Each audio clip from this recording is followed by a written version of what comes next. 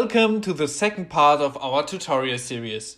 In the first part, we got started creating our fireworks show in FWsim. In this video, you'll learn how to set up firing positions.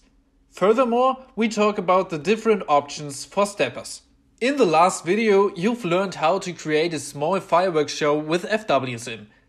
When you create a new show, you will see either a line or a single firing position, depending on which edition of FWsim you use.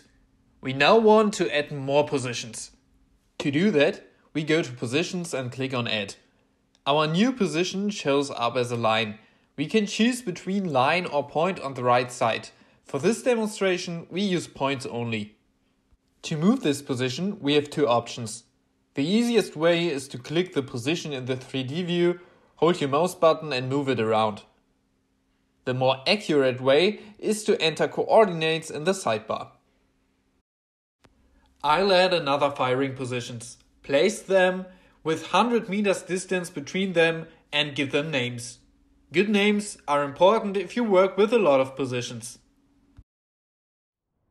Let's add some fireworks. We start with some steppers. So we choose our desired effect and activate the option Insert Several like that to be able to add multiple copies. To stop adding cues and get the mouse pointer back, press the right mouse button. Now the steppers are all placed on the same position. To change that, we have two options.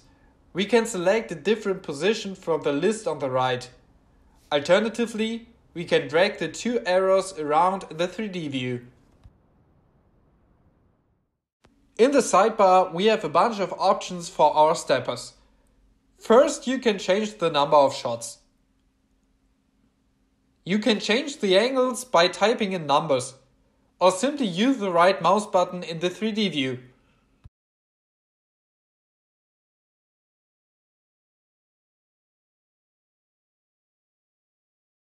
Next, we want to change the stepper duration. There are two options to change this. The simple way is to hold your left mouse button at the end of the desired stepper on the timeline and move your mouse to the left or right. If you need an exact duration, you can simply type that into the box.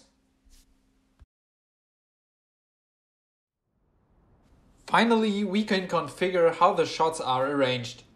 If you want your stepper to speed up or slow down, you can use the option Timing. If you want your stepper to shoot in a different way, for example starting from the middle, you can change that under Type. You can repeat these steps to fill your show as desired. Don't miss our next tutorial video where you learn how to work more efficiently, so you can create large shows in just a few minutes.